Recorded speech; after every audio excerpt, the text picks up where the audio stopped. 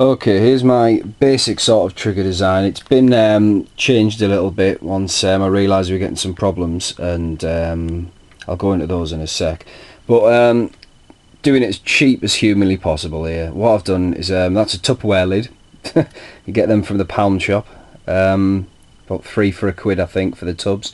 Take the lids off, and I thought it was a good basis for the suspending the trigger. Just taped a piezo basically to the back.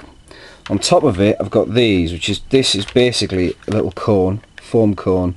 Not a very good one. I don't have the equipment in order to make it better, so it'll do the job. That's basically made from, if I can find them, these sanding blocks. Once again, from the pound shop, you get 5 of them for £1. After making them a bit smaller than I originally intended, you can get probably about, what, 10 triggers out of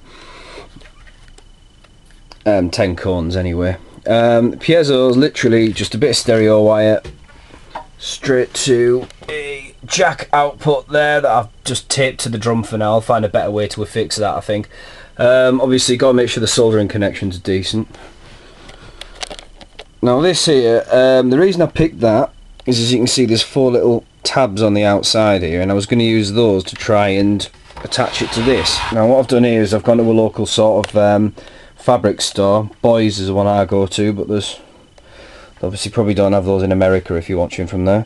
Got this elastic fabric, if you can see that. Stretched it both ways across the kit, and obviously this fixes on the other side of it. So I'll just move over here. Here's a snare I've got set up.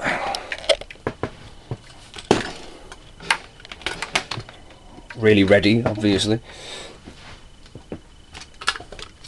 Now, as you can see on the inside, I've used some ties. The reason I'm using those sort of cable ties, which I've got to trim down at some point, is that I got a real drummer playing on it. As soon as a real drummer twatted the crap out the drum, I was using gaffer tape originally, didn't work, fell to bits.